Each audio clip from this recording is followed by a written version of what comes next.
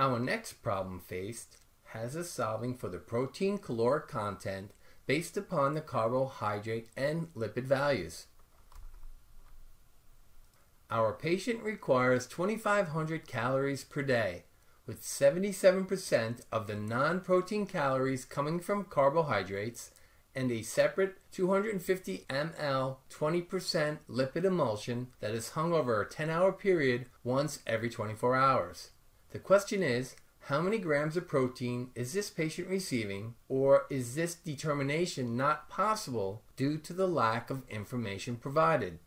To be able to determine how many protein calories the patient is receiving, we need to have or be able to calculate the total kcals they are receiving, as well as the total non-protein calories that are being administered. Are these two items either given or can they be calculated? The answer is yes, so that means we have enough information to solve. The total calories to be administered is provided as one of the givens. We can calculate the total non-protein calories based upon the percentage of carbohydrate calories given, as well as the amount of lipids that are being administered. We had completed these steps in a previous video. So here we present a condensed version of the question again for reference, and we break out the givens. The total calories administered equal 2,500. The percentage of non-protein calories from carbohydrate equals 77%, and the lipid quantity being administered is a 20% lipid emulsion at 250 mLs. Since this is a math problem, there are many ways to solve. We will always try to focus on finding the simplest value first and proceeding from there.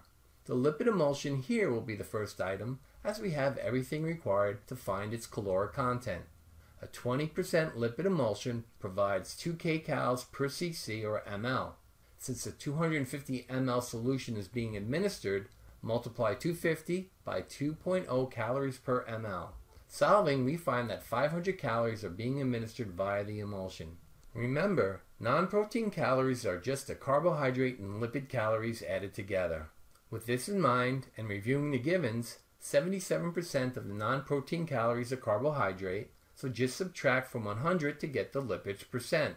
We did this in a previous video.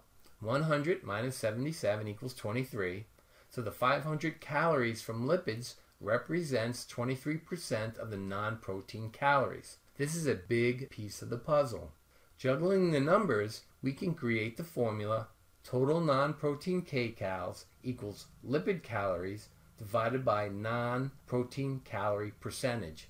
Replacing with values, we now have total non-protein kcals is equal to 500 divided by 0.23, which equals just under 2174 kcals. Do not make the mistake of thinking that this is your answer.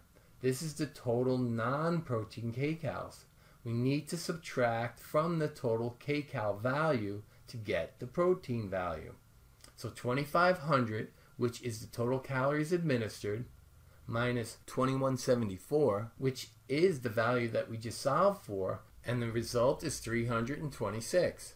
This is still not your answer.